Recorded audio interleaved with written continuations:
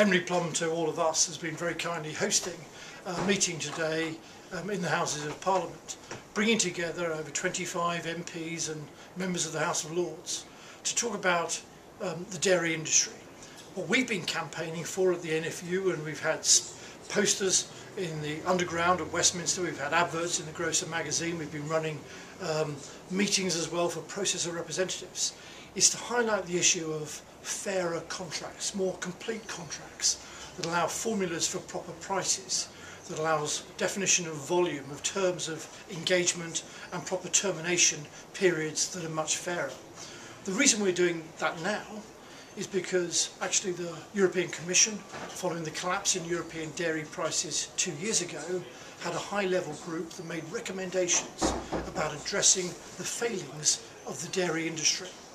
There are some good proposals in there, and what we're trying to do is draw support from members of Parliament and the House of Lords, and getting members to engage with their MPs to get the message across that we don't expect government to solve all the problems of the dairy industry, but by engaging in fair contracts is a good starting point. That's the purpose of today's lobby, and we've had a good turnout. Mansel Raymond, as chairman of the Dairy Board, put strong points, and Rob Newbery, in his first outing as Chief Dairy Advisor, was also there to make sure we gave all the detail of what the high-level group recommended. Fair contracts that are clear and transparent and make sure farmers don't get a bad deal. And the whole dairy industry, who would, I think, be challenged. If the dairy farmer is producers can get into that marketplace because of that. The short thing, what I'd encourage everyone to do is go to our website, pick up the information around our dairy campaign. There's templates for writing to MPs, seeking support.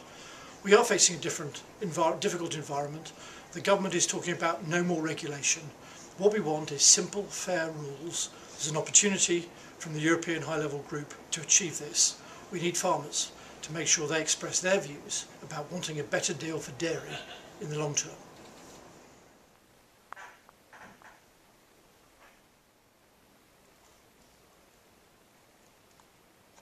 It is important to lobby MPs, to write to MPs, lobby MPs at local level, because at the end of the day we want our MPs to adopt the Commission's proposals, and this is our one chance, and this is the chance that we have to put a fair and balanced system back in the dairy industry within the UK.